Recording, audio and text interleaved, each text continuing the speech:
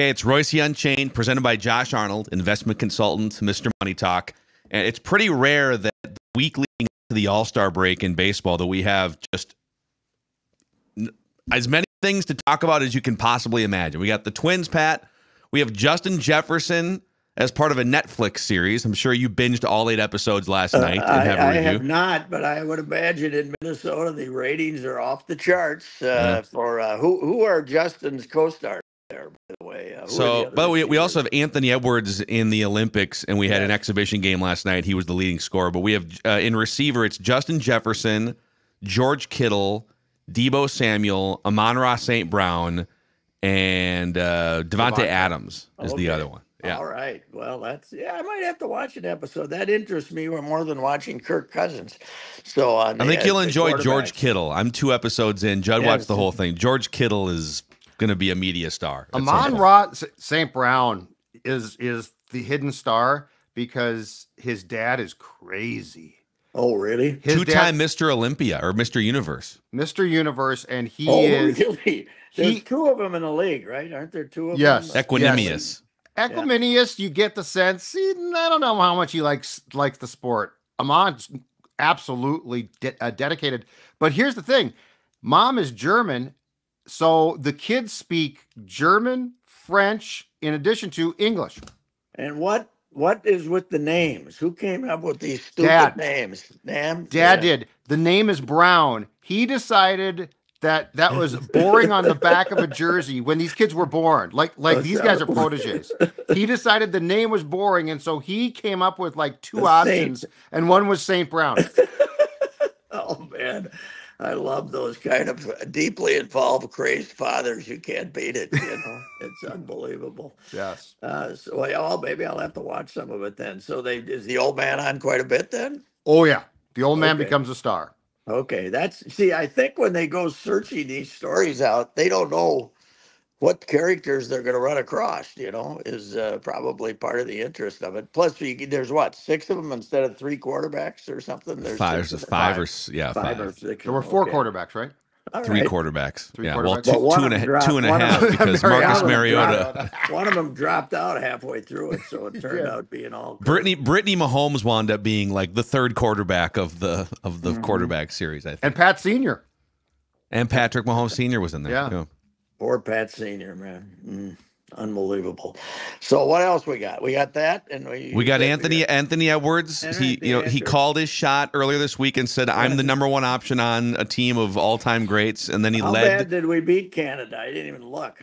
86, 70. They were down big early with the first unit, and then the second unit comes in with Anthony Edwards, and Anthony Edwards sort of calms the waters, and then they wound up winning by like 15 points or something. Hard to believe he could calm anything, but that's good then. You know what? I don't think they're a cinch. They got too many old guys. They got LeBron past his prime, Steph past his prime, Durant way past his prime. But you're now tied yourself to having to play these the old guy lineup to start all games, right? You can't come up to LeBron and Steph and Kevin and say, we're bringing you off the bench, fellas. So, although you can substitute as quick as you want to. And, I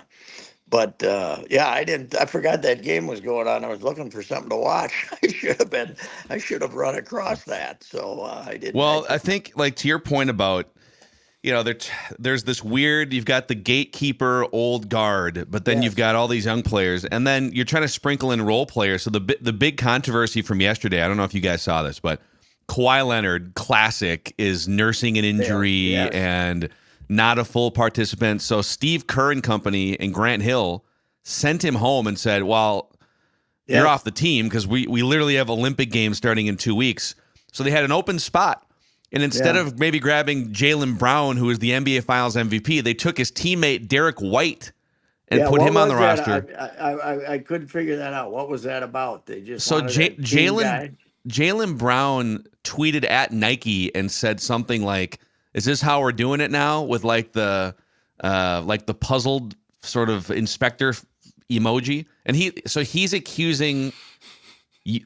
I'm just the messenger here. Yeah. He's accusing USA Basketball and Nike He's not a Nike guy. I don't know what. I don't know if he's like Adidas of basically blocking out non-Nike guys like him. Wow. That's well, remember when way back with the Deep Dream in '92, they had they were, what was it? Who was the sponsor? But they were covering up the Nike, weren't the Nike guys like Reebok was the sponsor, and like Jordan was doing everything he could to get the Nike stuff out. The Nike guys were like covering up the Reebok logos and stuff like that. Now they were so much better than everybody, it didn't make any difference then. But yeah, I saw Derek White and I said, what the hell? There's got to be, I mean, good, nice player, but there's got to be 15 guys. But on the other hand, I give them great credit to tell Kawhi, we're not taking your BS anymore. He's load managing during the Olympic practice run up. I mean, man alive, what a guy. I mean, what a dog. He refused to play his last year in San Antonio and ended up basically getting traded. Then he goes to Toronto and wins the title, and then he stops playing again. Totally unreliable and doesn't like. Talk about a guy who doesn't like basketball and how often has he been called out on it? Not this is maybe the first time, right?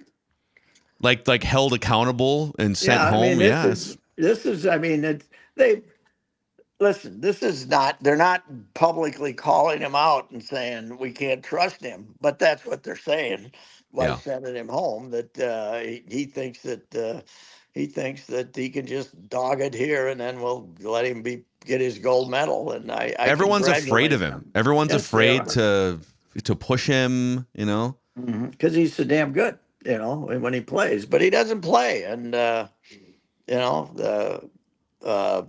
Pop traded him because he wouldn't play. Right. That's why he traded him out of San Antonio. And, that's a good move. Congratulations to them to get rid of him. But Derek White is like, what? He's probably got to be top 40 in the league, maybe. He is. It's funny because if you're taking they have 12 roster spots. So if you're taking the 12 best players in the world, he's not one of them. He's definitely like top 30, top 40. But if you're looking for the best team and you need a couple guys that really their egos aren't going to flare up if they don't get into a game, he's kind of the perfect glue guy. So I get it. But Jaylen Brown, this dude's been NBA Finals MVP. He's just constantly left out of all the accolades in the Olympic team. Poor guy. He'll be fine. You go back and some of the guys who worked for the Boston Globe and the Herald there, and you could find columns from 3 years ago, I'm sure, saying this will never work. You got two guys. They're trying to trade them all. Tatum and Brown that are the same player. You got to make your choice. You can't win with two guys like that. And now they won a title. So and he was the best player.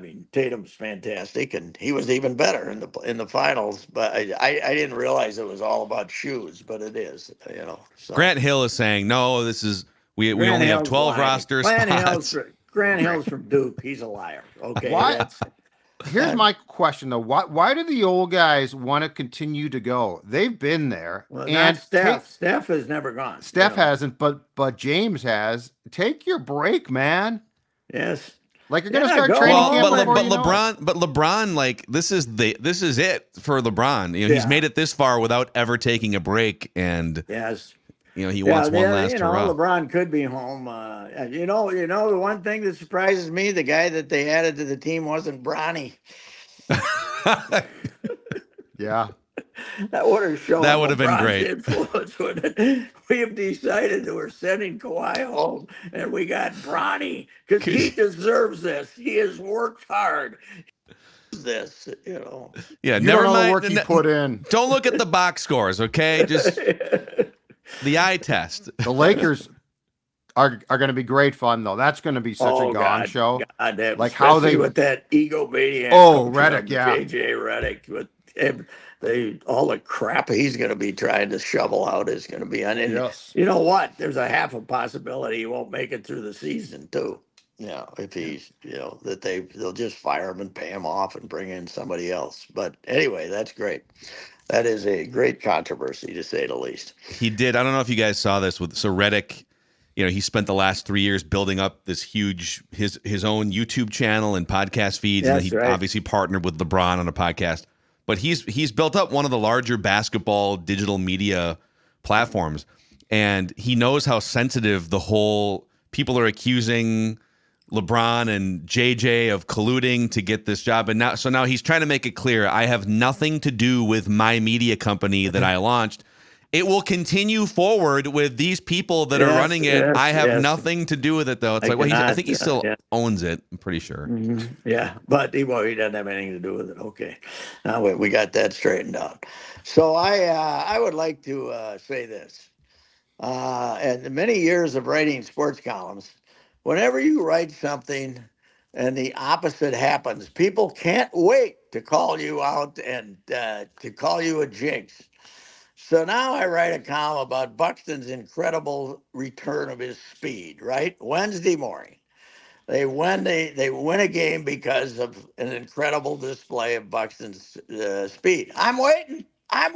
Where's the applause? I'm waiting. I thought of you immediately. I saw him take second base, and I thought, you know what? Reusse just wrote that. It's brilliant. And not only did you write that, but you found the bullpen coach for the Twins to build the column off of. Colby Suggs was on the – I was looking at my first time I saw him was with the Glendale Desert Dogs in Arizona in 2013. What a team. Sager, Semien, Rosario, Kepler, Buxton, Barnhart was the catcher. They had a bunch of pitchers, and it was a juggernaut team. And there was Colby Suggs, and I said, I think I'll get a hold of him, but he was a second rounder who never made her. But he was a second round draft choice that same year that they put him on the fall league team. I think Phil, don't you? The fall league was a bigger deal. It seems like it's been phased out as an important view of prospects the last 3, 4, 5 years. You don't hear much about it anymore. Maybe this is just the worldview of having covered baseball for a while too, but I thought maybe 10 years ago the fall league was bigger relative to the audience in baseball than summer league was to basketball 10 years ago. Yes. And I think a lot of it is these guys don't want to show off their best prospects. They're all secretive people, and they're afraid that if they show somebody off there and they don't have them and they should have them on the Rule 5, and they don't, somebody's going to take them or something, although it's very, very few of them have 4 years experience when they're down there playing. Are games shown? Once in a while, MLB will show one at there you go 9:30 at night. Yes. Yeah. Talk about an outfit that does not know how to pronounce it. There was not a national TV baseball game on the 4th of July. It's not an exaggeration. It's the dumbest leadership group of any of the major professional sports. They have no idea how to put their product out in a marketable form. You're right. There's nothing happening on the 4th of July except for hot dog eating contests, and you can't put a couple of baseball games out front and center. Ball game on, and ESPN's bailing supposedly. Yeah, they're done with them. They'd rather put on soccer games from the Premier League than or Copa America or some damn thing. But they're I don't know. The one we all declared them geniuses when they went to the speed of the pitch clock, because that has saved the game to some degree. It's made it much more watchable. But that's the only thing they've ever done right in the last 20 years. And the crazy thing is the pitch clock and all of those rules should have made them more attractive to television.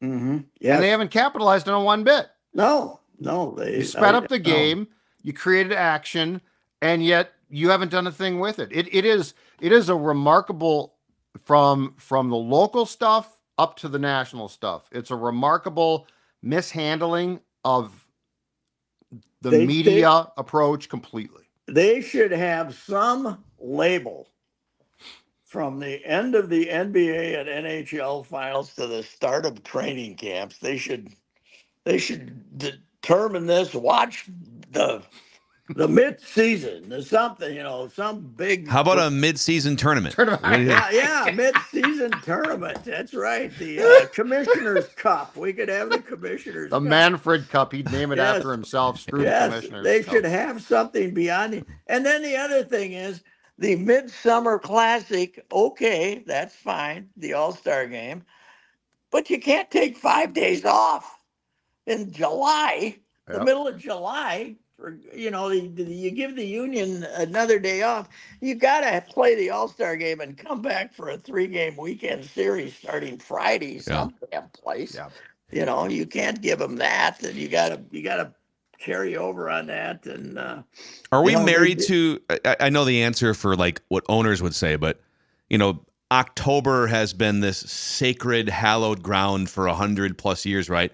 Meanwhile, the NFL back, 1950s before the Super Bowl, their championship was in December, and then it got into January, and then late January, and now they keep pushing it into February. It's going to be late February before it's over. It's going to be the 18th game, a second bye week. Yeah. Get a holiday on Monday.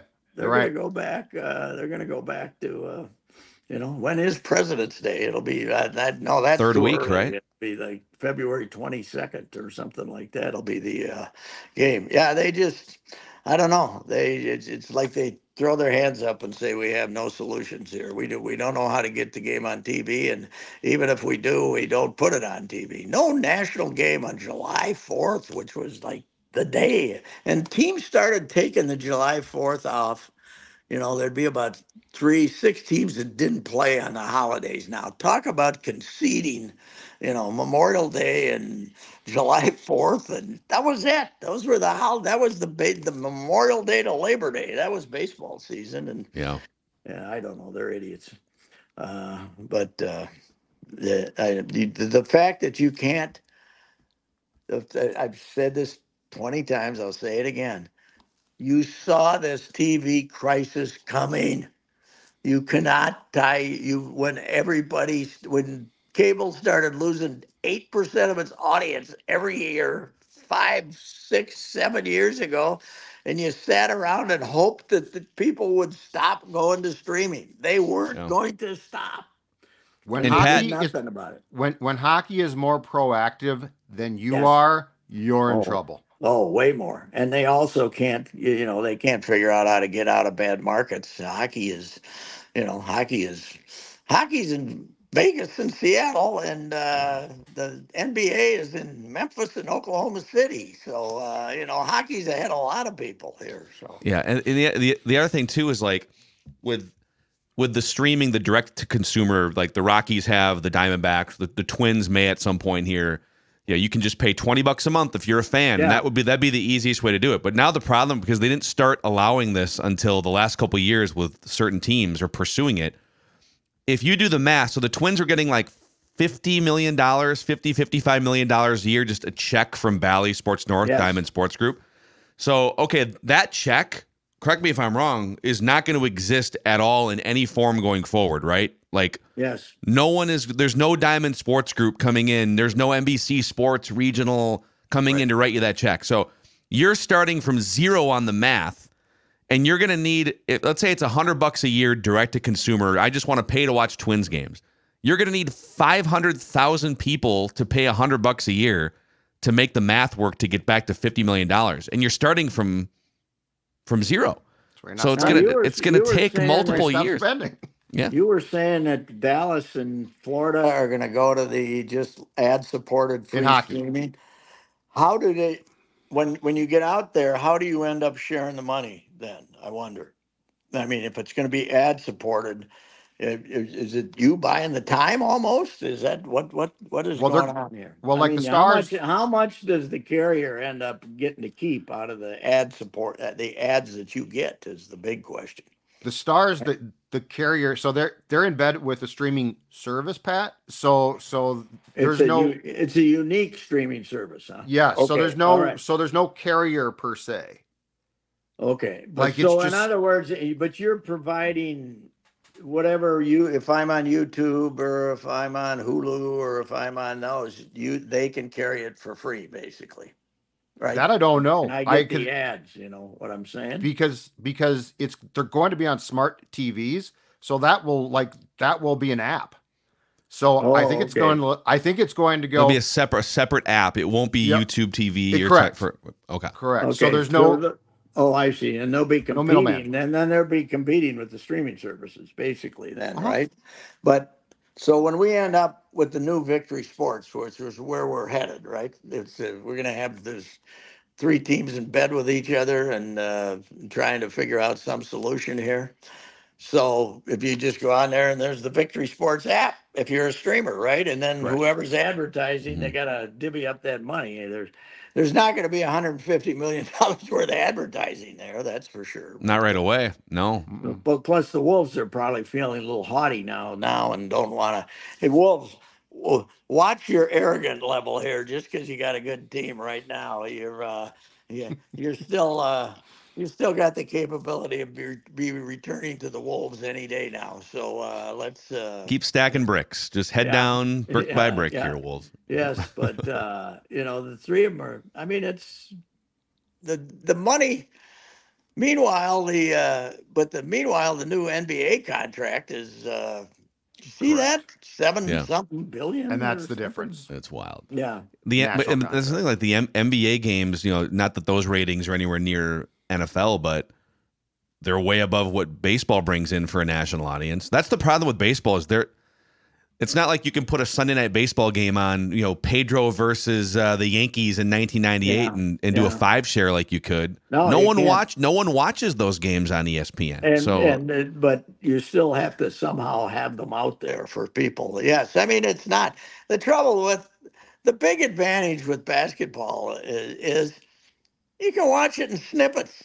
You don't have, and then you can, and turn on the 4th quarter. That's you don't have to. Baseball, you're not turning on the last 3 innings because it might already be over.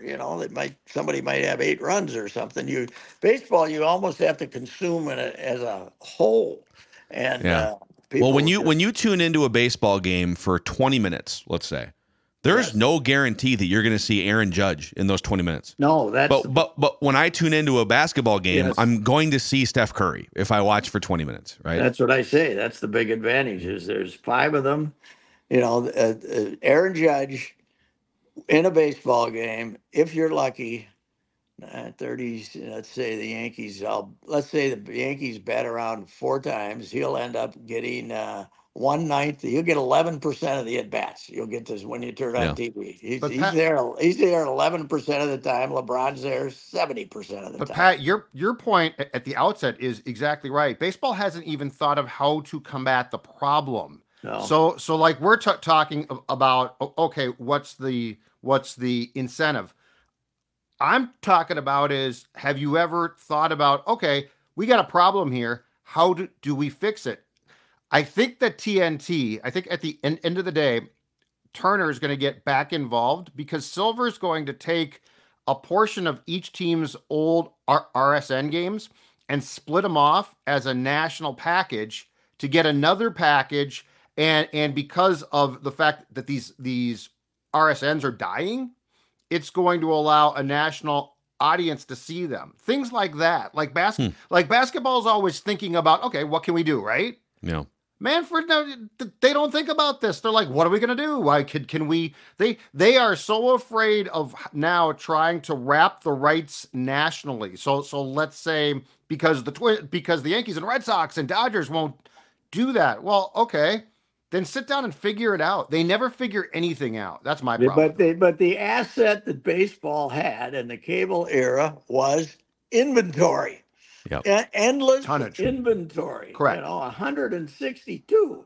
And now inventory isn't a good thing with the youth of America. They don't care, about, I got all kinds of little league coaches and high school coaches telling me, they like to play baseball still. They still got plenty of kids playing baseball. None of them ever watch any of it unless one of their buddies tells them about some crazy play, and then they'll watch that 50 times. So I don't know. Focus on the playoffs and get done by November 1st. That's your key. People will watch that.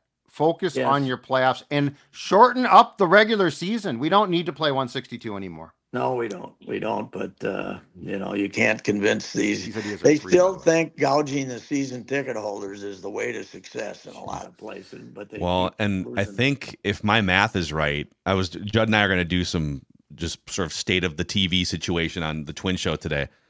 I'm pretty sure with most teams, like the Twins, for instance, I think the game day operations, so ticket sales, just ticket sales and like hot dogs and beer and stuff, makes up 40 to 50% of the Twins' revenue, if not more.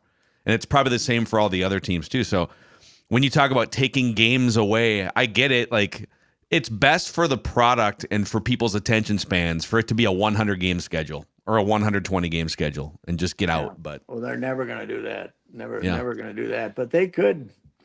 We don't need 162, but we've had it now for 1,000 years. But I yeah, don't. The other thing is, don't charge people $14 for a beer. Take your concession rights back from these bandit outside companies, and have reasonable prices for your concessions. I keep telling them the best promotion you could do is announce in December, if you know that the beer is being reduced 25% next year. We're going back to the $8 beer for the good old Minnesota brews, and $10 for the Surleys, and this $14, $15 for a beer. Yep. The youth of America they're gonna show up for a game, and they did last October. Once in a while, you'd see the youth that lives downtown, but they don't have endless money. They're not going to go to 50 games and put $150 a night on their credit cards. They're not going to do that. You got to do something. You got to make it more reasonable to go to a ball game. I don't know. yeah. Well, I think we just solved a lot of baseball's problems right there. Hopefully, Manfred and some of the owners are listening to Reusse Unchained today. Yes. Stuff here. Meanwhile, that was a nice win in the second game, because losing two to those mutts would have been Yeah. a very disgrace. Would have taken a lot of steam off the thing, and squeezing out a win was a good idea finally. How about Brooks Lee hitting a home run off his college roommate, Yeah. his best buddy? That's pretty good. That's a cool pretty story. good coincidence. Yes. All right, Yeah. All right, gents. Pat. We'll talk to you tomorrow. Reusse. Yep. Goodbye. There he is, Reusse Unchained on SKOR North.